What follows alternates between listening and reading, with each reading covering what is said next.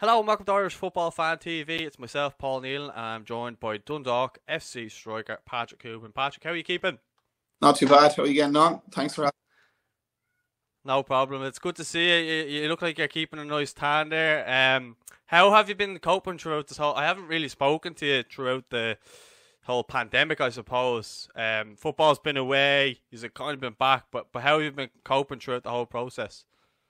uh, here and there, I suppose. Been training through the whole lockdown. It's been kind of a bit of a bore, to be honest, by yourself for most of the lockdown, training by yourself. A lot of our sessions were on Zoom. Gym sessions were on Zoom. With yoga session once a week, and then we were doing our own running, different types of running 3 times a week. So it kept us busy. But when you have no games to show for it at the end, it's kind of means nothing, I suppose. But still have to keep working hard and keep driving on and hope that the league comes back sometime. And just working hard through the whole lockdown. Well, I think that's it, really, isn't it? You're kind of just training, training, training. There's no carrot at the end of the stick, really. No. I know yourself. You're kind of in a situation where your partner's you and your partner are expecting a baby now in November. So I think it's key for someone like yourself, to peak your powers, to be back playing and having something to kind of look forward to. But you've been back training the last couple of weeks. There's been COVID-19 tests and stuff like that. But what's it been like for yourself? Because I know you, and I know how much you love playing and want to get out there and scoring goals and stuff like that. But how I suppose you must be happy at least that training's been back. Yeah, it was good to get back training. Obviously, I thought we'd be back earlier with the first phase, but it wasn't meant to be, which was quite frustrating, to be honest with you. But we got to go back and we're training in groups of tens, and seeing all the lads' faces again is quite enjoyable. And training's been good, tough but good. But then again, we're still in uncertain times. We've none to At this moment of time. There's none to really play for at the moment. So we're just training away, hoping that something does come back sooner rather than later. And but training's been really good. We're like kids on Christmas morning when we got to go into the pitch. We were just booting balls everywhere, getting given out in case you pull a quad or something. But it was great to be back, and let's just hope there's something at the end of it. Is that a case now of it's just pre-season all over again after coming in? We played 5 games. Yeah. And again, going back to knowing yourself, I know you lost against Rovers, and it was a great game in terms of the League of Ireland as an advert for the league and the quality that was on show. And I know how much you would have wanted to get over that and just start kicking on and getting results to topple Rovers, I suppose, and get back to the top of the league. But isn't that so annoying? Like, in terms of you think in attendance and this is, I know it's a pandemic and no one can really control it, but the fact is we had gates that were selling out. I believe Shells and Dundalk was a sellout. Shells sold out most of their games. Dundalk always have high crowds. Rovers were selling out. Bows were selling out. Like, people were getting to the grounds, and there was starting to get a bit of hype, and then this happens, and now the kind of momentum that was there just seems to have fizzled out at the minute. And again, it's a thing that no one really can control. But did you feel there was something there that was kind of bubbling under the surface, getting more people to games? Yeah, definitely. I suppose with Shelburne come back up. I know they're your club. They were bringing great crowds. Like we played them in what you call it? Talca. Yeah, Talca. I was thinking Thomond there for some reason. Thomond Park, Talca, and it was a great atmosphere. It was a great crowd.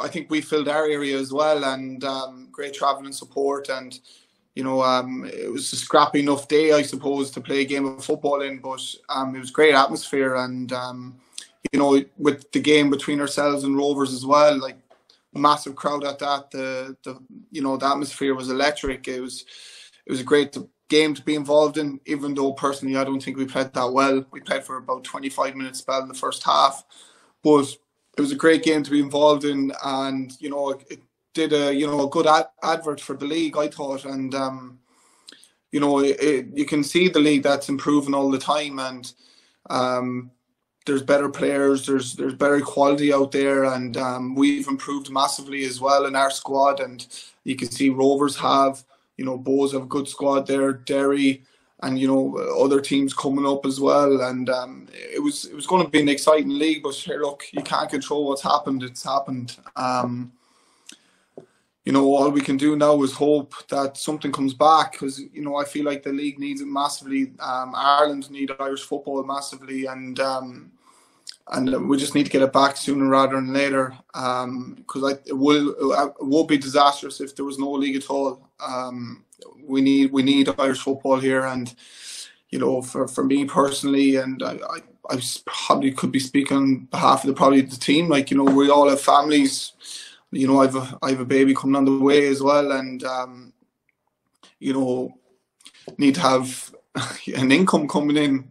Basically, that's just the way it is, and need to be playing football, and it's important for my family to be playing football. And if there's no football there to be played, it'd be very difficult times. And another thing as well, like, it's taking a year out of your career too, which I don't want at my age. I'm 28 now, and it's when you see, the frustrating part of it is when you see all other clubs around the world going back playing football, and I'm just sitting there looking like, how can we not go back? And it's unfortunately, it's all about money. That's just the way it is. There's no two ways about it. Like, it's out there. Everyone knows it's about money, and that's unfortunate. That's unfortunate, I suppose. But here, look, we have to wait and see what happens. But we definitely need it back. It'll be disastrous. Yeah, I think Vinnie Perth and Stephen Bradley both came out, and I think Stephen Bradley said it would set the league back 20 years. And I think yourself, at the age of your career, and I said it a couple of years ago, I thought you should have got called up under Martin O'Neill. I thought you should have got called up, and you're starting to show signs of that form again at the start of this season. And if it's to go down with no season, then, as I said, it would be disastrous in terms of your career, any aspirations you might have of playing for Ireland. And obviously, if there's a manager gone in there now, and Stephen Kenny, who knows you quite well, and if you had been hitting the ground running, who knows what could have happened there in 5 months' time. If there's no league there, then you can't do it. But if there's a league there and you're banging in goals, who's to say that you wouldn't get called up, or considering he knows you? And I'm looking around, people like Jack Byrne, as well, like you yourselves, Mickey Duffy. These types of players are the biggest players in the league, and here we all are as fans, and yourself as players, and obviously your club and stuff, are all worried about, will there even be a season? I know there's been talks between the players and I think it's the league or Niall Quinn, I'm not sure. I think there's more talks pushed back again now till the 17th, which I know there's going to be a lot of talk regarding the Nations League, and I think the European fixtures as well, what way they're going to happen, if the Champions League stuff's going to be pushed back as well, obviously with Premier League and everything coming back. So I think we'll know more on the 17th in 2 days what's really going to happen. But I'm just in worry for yourselves in terms of your career, your job, your livelihood. As you said, you have a baby on the way, and you can't put food on the table if there's no football. Yeah, I'm in the same situation as everyone else. It's a year off everyone's career, no matter what age you are. If you're 19 to whatever, 30 odd, so it's a year off everyone's career. And that'll be a big, massive downfall for everyone if the league's not back, and it definitely needs to come back. We can't be the only country not going back playing football, playing an iconic sport in the world, and we are the only ones not back. And when you look at Ireland as in the COVID-19 at the moment, we're doing very, very well, extremely well, and you see people queuing up for pennies in Dublin, queues like going way back, and then why can't we go back playing football? I don't get it. Suppose it all goes down to money. That's just the way it is. And if you're able to queue up, 2 meters apart, trying to go into a shop. How come you not be a meter? They're bringing the meter, I suppose. How come you not be a meter apart in a stadium or anywhere else? So, there's revenue there still to be made for the clubs if that could be put in place. And we need Irish football back, and that's just the way it is. And speaking up for everyone here, Irish football is needed, and I can't stress it anymore. I just want to go back playing the game I love. I'm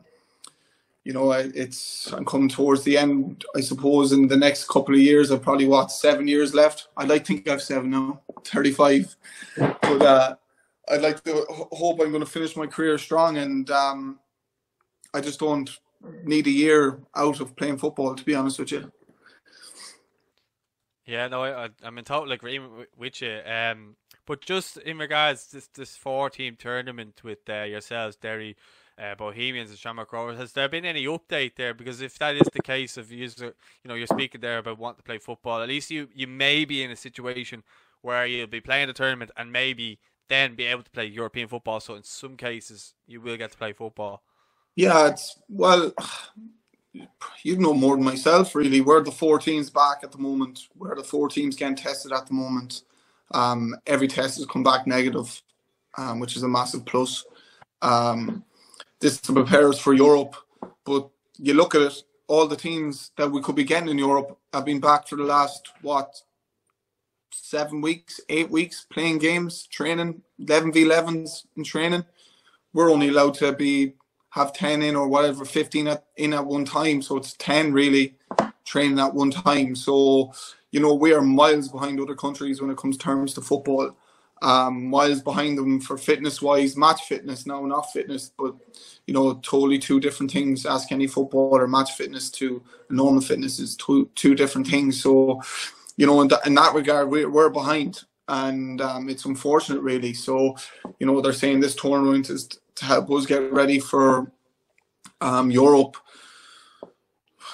In my opinion, I'd like to have a few more games than just a three games or whatever it is. I'd like to play a few more games to be ready for Europe. And but here, look, whatever's been thrown at us, we'll take it, because I just want to get back onto the football pitch, do what I do best, and just do well for the team, and hopefully we can get far in Europe this year. And because that was our aim at the start of the year before all this happened, was to really push on in Europe. And I feel that we've definitely have a squad to do something like that. And bit of luck, I suppose, in the draw. But we need football back, and can't stress it enough, we're the only country not back. Has there been any dates arranged for that tournament, or was it's just all be in July? Or have you been told any dates? I haven't a clue. To be honest with you, I haven't a clue. We're back training, which is what I guess is a good sign. So you just take from there, I suppose. What happens next, I don't know. Hopefully we can go into 11v11 training soon and play against ourselves. That'd be a competitive match, 11v11 against ourselves, and have a bit of banter, I suppose. Who can get the 3 points? When you're, it's frustrating me listening to you talking about. So I can only imagine how frustrated you are not even getting to play a match. It's all we all know, training and matches are 2 completely different things. It's all well and good being able to train, but at the end of the day, your bread and butter is scoring goals, and not being able to get out there and do that. And it's all you have known, since you have been kids, I'm sure.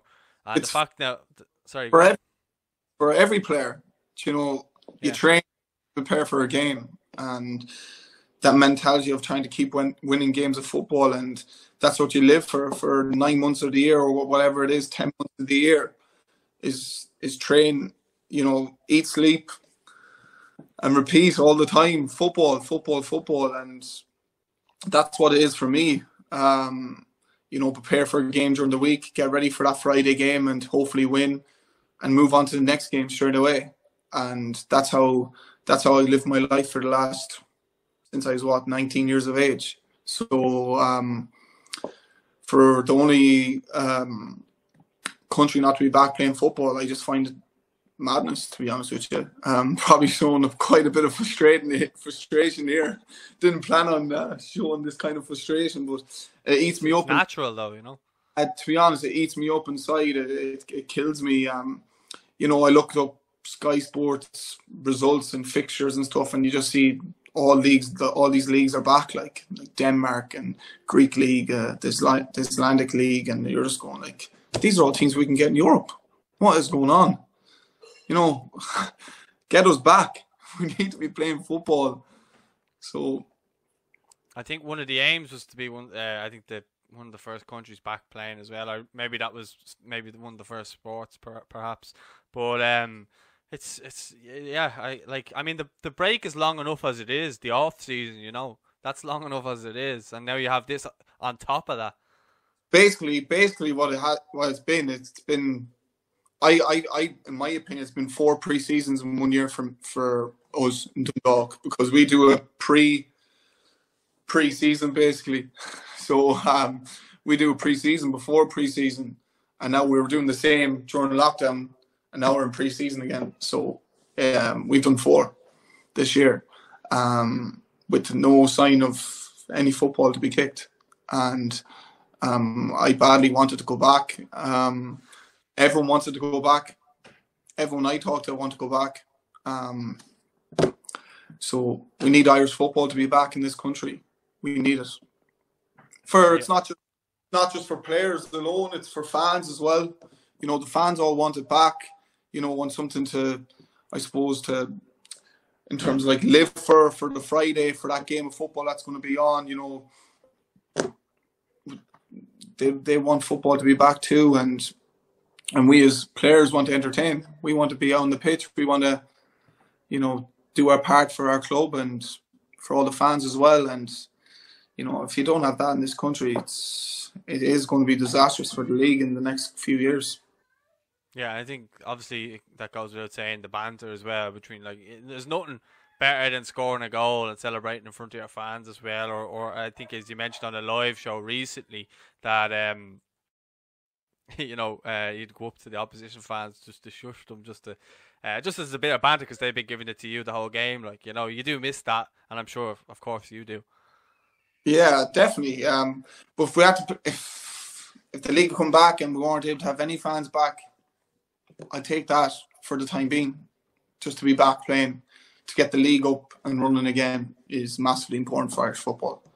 So, you've players who are developing at clubs who could play for Ireland in the future, and you can't afford to have years off their careers as well. So I'm on about guys who are 19, 18, 19, 20, developing, playing football. You know, they can't be taking a year out. They need to be playing.